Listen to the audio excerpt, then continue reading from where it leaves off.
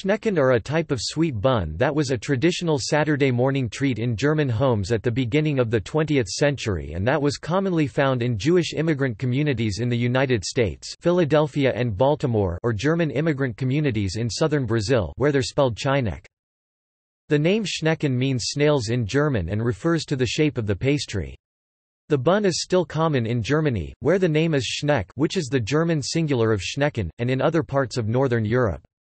Schnecken are commonly confused with Rugelach, an Eastern European Poland, Russia, Ukraine Jewish bun that is different in two respects. 1. Schnecken dough is made with sour cream, while Rugelach is made with cream cheese. 2. Schnecken are rolled into a cylinder and sliced, becoming a flat spiral, whereas Rugelach are formed from individual triangles of dough and rolled into a croissant shape.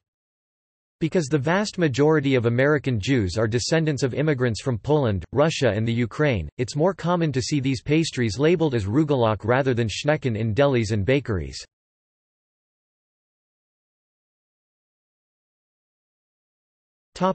See also: